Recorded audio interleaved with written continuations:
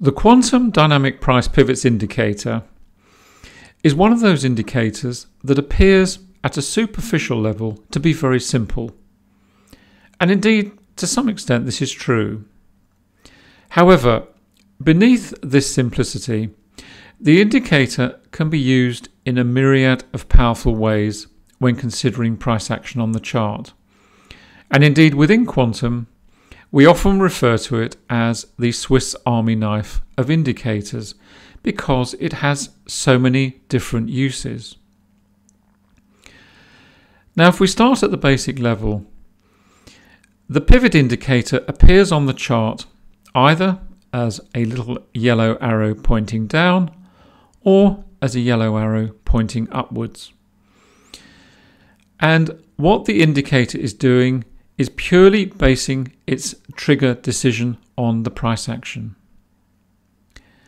And it's based over a 3-candle period. If we get what we call a pivot high, in other words, where we have a small arrow pointing downwards, then what this is showing is that within the price action, the candle with the arrow overhead has a higher high and a higher low than the 2 candles on either side. Equally, to the downside, where we have what we call a pivot low, in other words, the little yellow arrow is pointing upwards, then the low of that particular candle is lower than the 2 on either side, and the high of that candle is also lower than the 2 candles either side of it. So what the pivot is doing at a very basic level is showing us some short-term price reversal. When the market has been moving high and we get a pivot high, then it's showing us that some price weakness is coming into the market. And conversely, where we have a pivot low with the arrow pointing upwards, then it's telling us that we have some price strength coming to the market. And this is purely based on the price action over those 3 candles, nothing else. So how do we use this indicator? Well, first of all, as I said earlier, at a very simple level, it's giving us a heads up to some minor reversals in price action. In other words, changes in sentiment on the price chart. So that's at the first level. But you can use the indicator in many different ways, and one of the most powerful is in helping you to identify congestion phases of price action on the chart, but to see them revealed dynamically. Because understanding where you are in your journey in terms of the price action will then help you to make decisions either about getting into the market, staying in the market, or closing out. And understanding and interpreting the price action is one of the key components of successful trading. It's all very well seeing congestion phases drawn on charts where the lines are drawn historically, and indeed the same applies to trend lines. We'll look at those in a moment, because equally the little pivot indicator can help there too.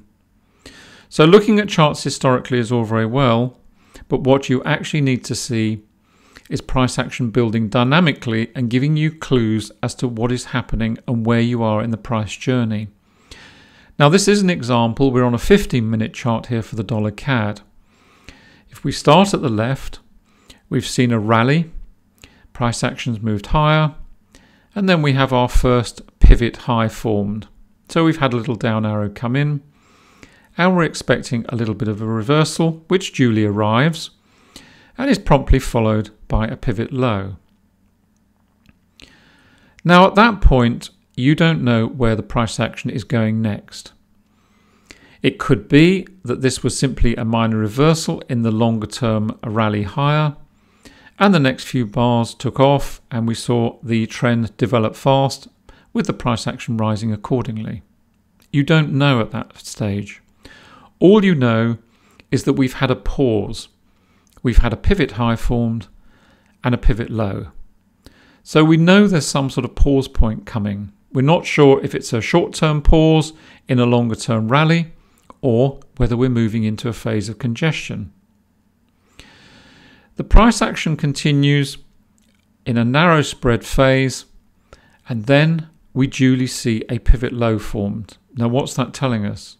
Well, it's telling us that we've had that it's building the floor of potential congestion. In other words, it's defining the platform of support in a possible congestion phase, and it's just giving us a heads up as to where we are in the journey. We then see another pivot low formed. Not quite at the same level, a little higher this time, but nevertheless, we've not seen a breakout in price action. We still have our pivot high defining the upper level, and we're now building our floor. We then get a further pivot low form. So now we know we're in a congestion phase. We've got this extended floor building. The ceiling has yet to be put in place, but then it duly arrives with a further pivot. Now at this point, let me just say at this point that technical analysis is not a science. It is an art form, and there is a degree of leeway when looking at these regions and how they're building. But the pivots are giving you a heads up. They are defining this price region for you, if you like. So we then get the pivot high formed. We then see another pivot low form. So we know we're in strong congestion at this phase, and what we're now waiting for is a breakout to develop. We have our ceiling in place, and we've got our floor pretty much defined by the pivots as well. And then we have a further sequence of a pivot high and two pivot lows, until ultimately the market moves on and away from this region. And we then move into a slightly higher level of congestion. We start with a pivot high, another pivot high develops, so we know we've got some weakness at that level. The market reverses, we've got a pivot low, so we're expecting the market to rally a little bit off that point, which it does. We get a pivot high, and then a further pivot high slightly higher up, a further phase of congestion, no more pivots at that point, and then we duly break higher to the upside. So we've now moved away from that congestion phase up to our third level of congestion. And once again, it's a similar pattern. The market has rallied, we've had a pivot high formed. And at that point, again, it could just be a pause point in the rally moving strongly higher. But what happens is we get another pivot high at a slightly lower level, duly followed by a pivot low, then another pivot high and a pivot low. And what these pivots are constantly helping to define is the dynamic nature of the price action as it builds through these phases. As the congestion phase builds, so we get pivot highs, pivot lows, helping us to define the ceiling and floor of these congestion phases. So it's a great little tool for really just defining the price action dynamically as it's building in real time. It is just telling you where we are seeing strength, short-term weakness, and applying our knowledge of price action to help us understand where the market is at that precise point. We then finally move through that last piece of price action where the congestion phase is, and we ultimately break to the downside. So our floor and our ceiling are in place, and we've moved to the downside and broken away. And of course, using this indicator, you'll be using it in conjunction with several other indicators. Perhaps you're maybe looking at volume price analysis. So any break away from these congestion phases, you will be considering volume and the associated price action for confirmation of the move away from a congestion phase. And congestion phases are so important because that's where trends are built. Many traders find them frustrating, but they are the building blocks of price action. And the longer a congestion phase develops, then generally speaking, the more pronounced will be the trend as it builds and moves away. And it's just a question of being patient and waiting for that to be confirmed. And it's the pivots which will define and help to define the floor and ceiling, but they'll do it dynamically. This is not a historical tool. The pivots will come in on the price action, and as soon as you see one forming, it will then start to give you clues, certainly when the second or third is formed, whether this is simply a pause in a longer term trend higher, or indeed you're moving into a congestion phase. So that's one way of using the pivots, very powerful and a great way to use this very simple indicator, which is, as we say, the Swiss Army knife of trading. Now let's look at another example, and this time we're going to look at a trend.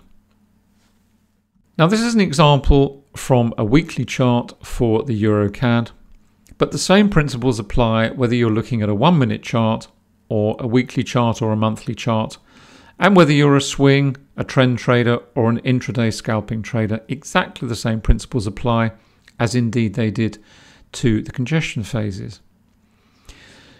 And this is another way where we can use the power of the pivots indicator. And what we're looking for is, in this example, to confirm that we are actually in a trend. Now if we start at the bottom left of the chart again, the market has rallied and we've got a pivot high delivered. So we're expecting some short-term weakness which duly arrives.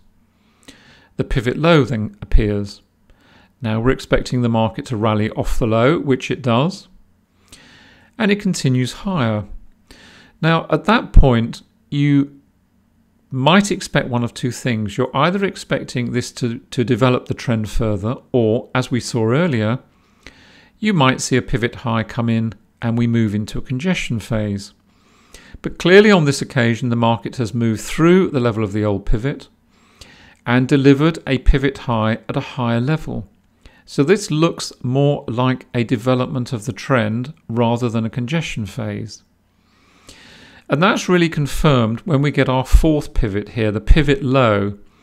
So we started with a pivot high, then we had the pivot low, then we had the pivot high at the higher level, and now we've got the pivot low arrived, which is also at a higher level to the previous pivot low. So in other words, what the pivot indicator is doing for us, it is building the trend dynamically. It is telling you, yes, we are in a trend because we now have a pivot high which is higher than the previous, and we've got a pivot low which is higher than the previous. Now the market's moving higher. We've got another pivot low gone in, again higher than the previous two. The market continues. And up we go to the next level where we have a pivot high. Now we've got 3 pivot highs in a line there, rising, and we've got a pivot low to the downside. So we've now got 4 pivot lows, all higher than the previous one. So this is confirming we are in a trend. The price action is in trend, and we're seeing that trend built dynamically. And then on we go. It would be very easy to draw trend lines here and say, oh, look at this trend. But what the pivot is actually doing is it's delivering this in real time. And as long as you understand the price action and what the pivot's telling you, it's really helping you to describe the price action and explain where you are in the price journey. The price action then continues higher. We don't have any more pivots on the way up. We're just continuing higher. And then we get a pivot high to the top there, and the market reverses off that pivot. We start our move to the downside. What do we see to the downside? We get a pivot low delivered. Are we moving into congestion phase? We don't know at that stage. We don't see a pivot high formed. The market continues lower. Then we get another pivot low formed. So it looks as though we're in a strong downtrend. The market rallies. We've got a pivot high. At that point, are we moving into a congestion phase? We could be. We don't know at this point. If we were, what we'd be looking for is a pivot low somewhere in the region of the previous pivot low. The market duly goes through there. So it looks as though we're not in congestion. We're continuing in downwards trend. The next pivot low arrives well below the other two. Then we move into a congestion phase. The price action has a pretty solid floor of support in there. It's not breaking through. We've got no pivots formed. We've got a pivot high formed a little bit lower than the previous pivot high, but certainly suggesting and confirming that we are in an extended congestion phase. So what we're waiting for now is a breakout We didn't see any more pivots formed in that particular piece of price action, although there could well have been, but none were delivered, and the market duly broke through the floor and on down to form another pivot low and a continuation of the trend. Another short phase of price action, and then on we went into what looks like another extended phase of congestion. We've yet to see a pivot high confirmed on that region. We could see in the next time frame, as the market unfolds next week, that we break lower, or we get some pivots formed to further confirm where we are in the price action. But that's using the pivot as a dynamic indicator to help us define whether we are in a trending market dynamically or whether we are moving into a congestion phase. It's a very simple indicator. It's immensely powerful.